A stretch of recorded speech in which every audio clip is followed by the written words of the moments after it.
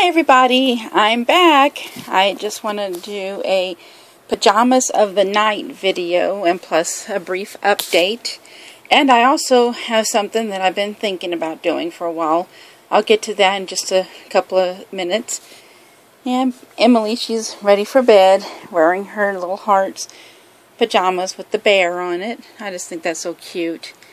And I have a bit of an update on the toddler that I ordered a couple of months back.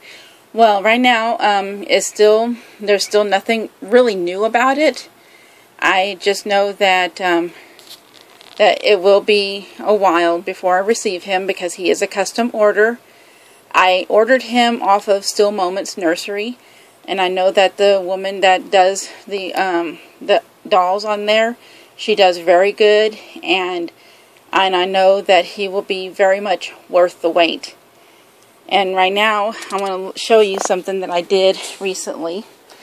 I made him a little bed. I got him a bumper, one of those bumper pads from a thrift store a few months ago. And I decided that, because since I don't have any room in this closet for an actual crib, I decided to go ahead and use the bumper pad and make it into like a bed. And this little green box, it'll be gone when he gets here. Right now, it's just there for now. I'll find somewhere else to put it. And it has some little toys in there, too, that I bought not too long ago. And plus even these cute little shoes, too. And a lion.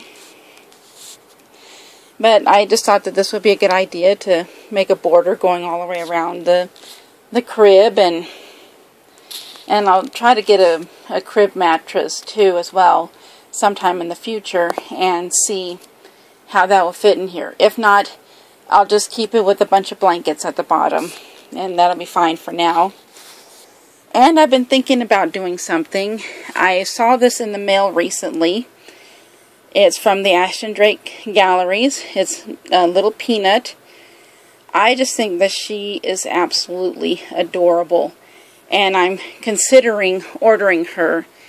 And when I do, it'll probably be within the next 2 weeks. I mean, I'll let you guys know about that later on. And I'll let you know what I've decided on.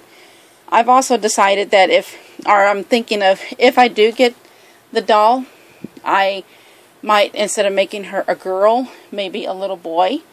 I'll buy a couple of little boys' outfits, and I'll try it out on her and see what happens. See how the doll will look, and I'll decide from there.